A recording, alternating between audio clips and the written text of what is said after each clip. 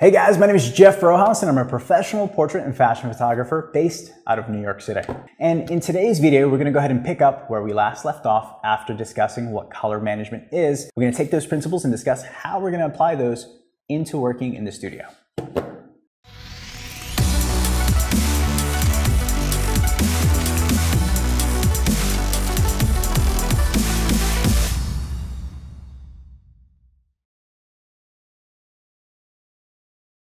Now, one of the first things that I mentioned about media, like the screen on the back of your camera, your computer, or your TV, is that most devices display colors as a mixture of red, green, and blue, which is called RGB. The color space sRGB, which has been the industry standard color profile for monitors for years, so more than likely, unless you've invested into a monitor like this CG248, you're probably not seeing the Adobe RGB color space in the colors that it produces. Now, that's important to remember if you're planning to edit your images in the Adobe RGB color space for the event that you're going to go ahead and print. Now, I'm going to go ahead and break down the steps you should be taking when you're trying to manage color in your studio, starting with your environment. In a perfect world, you should be viewing all of your devices, like the camera, the computer, your prints, under the same light source and under the same color temperature. Why? Well, our eyes adapt very well to different lighting conditions. So, for example, say you're in a room filled with tungsten light and everybody's skin tone appears to be the same colors. That poses a problem in editing. So, while our eyes can adapt to these different lighting conditions, we perceive displays as different colors. Let's look at a quick example. We have two matching gray circles on your screen. Both are the same color gray, both have the same level of brightness, but if we introduce cyan and orange to represent color temperature, we can see how the level of brightness and tone seems to change in the image. And this is exactly what happens with our eyes all the time. So imagine you're taking photographs in a room lit by tungsten light. You look at the back of the camera, you have beautiful, vibrant colors.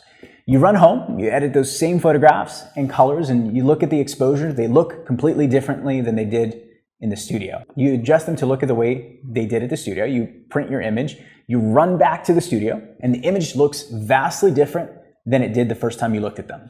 So what changed? Well, first, it was the fact that the lighting condition in both rooms were completely different, which made you change the colors to replicate what you saw at the studio before. And this is a specific example of two major ways that your colors are shifting. And the point is, you should always look at your images in the same lighting conditions. In addition to light, you should always avoid looking at your images in a room painted with vibrant, bright colors. The color cast produced by the walls change the way that you perceive color. Simply put, you should always have continuity in the way that you're looking at your images from start to finish. So before we begin shooting, it's important to remember that color consistency is what we're focusing on in these videos. I can't stress that enough. But I mentioned in the first video that color management and being color correct are two vastly different things, and that's absolutely true, but they do work hand in hand.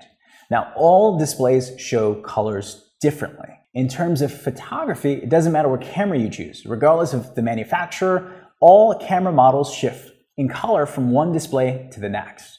This is why using things like color checkers are extremely important. Now, while a gray card is going to provide you with correct white balance in your image, a color checker is going to allow you to create a custom profile for your camera and lens combination. This ensures that red is red, blue is blue, and so on, no matter what camera or lens you're using. Tethering is an extremely important way to manage color. So let's pretend for a second that your workflow is simply importing images directly into Adobe Lightroom using a CF card reader. Well, those of you that follow that workflow, you'll quickly notice that the previews on the back of your cameras may not match what they're rendering like in Adobe Lightroom. That's simply because your camera and the editing software are using two entirely different ways of interpreting the data of your image. Out of the box, most DSLRs are set to add more saturation and contrast, which sounds like a great thing in theory, but it leads to false representation of color. And that means that out of the box, your images aren't color correct. And that's why a lot of photographers will choose to tether to their computer and directly import their images into Adobe Lightroom or Capture One.